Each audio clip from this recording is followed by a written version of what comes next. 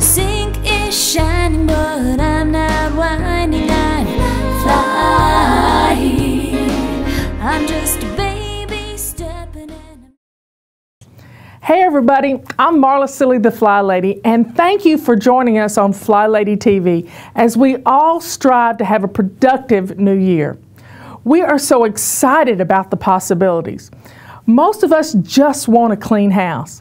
That's why we think getting organized is going to make our home spotless.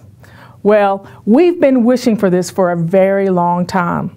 It isn't until we start taking some actions that we can see the changes come to life.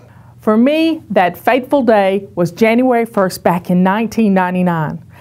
I set out with the same New Year's resolution. It wasn't until I looked hard at my personality that I realized I had never established a habit for anything that would be considered productive.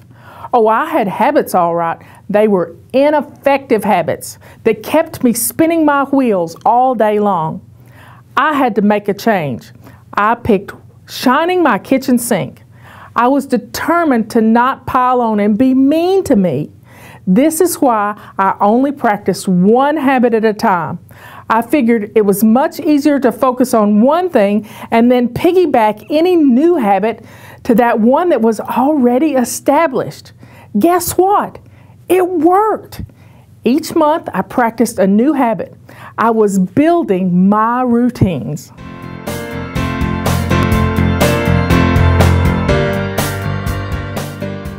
My morning routine consisted of 3 things: make the bed, get dressed to lace up shoes, and dust mop my floors.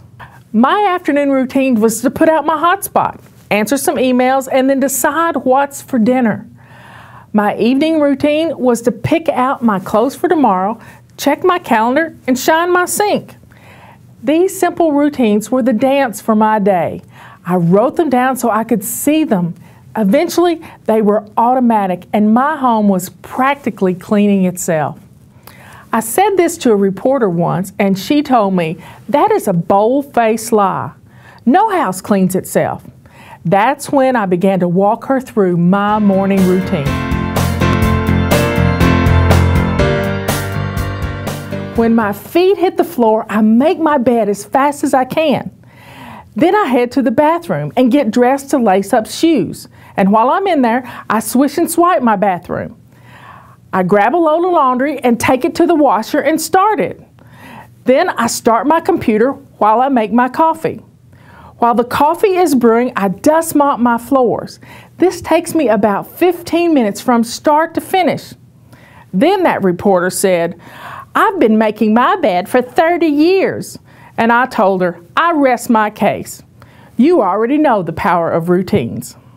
Habits are the building blocks of our routines.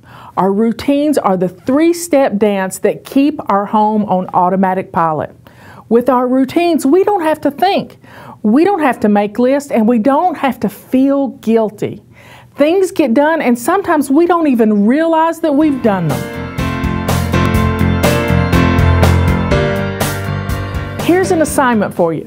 Write out a simple 3-step routine for the morning, afternoon, and evening, and post it where you can see it. As you practice it every day, you're going to see your stress level go down. The power of your routines will give you your dreams. We want you to have a home that cleans itself, and this can happen when you harness the power of your routines. We even have a song for you. It's from our Up Kind of Day CD.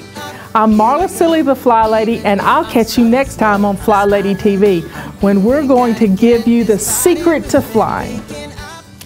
Thanks for watching, and don't forget, this is a great time to check out realforme.com/health. And be sure and sign up for the Wellbeing. Well, my sink is shining, but I'm not whining. I fly. I'm just a baby stepping, and I'm not obsessing. I fly.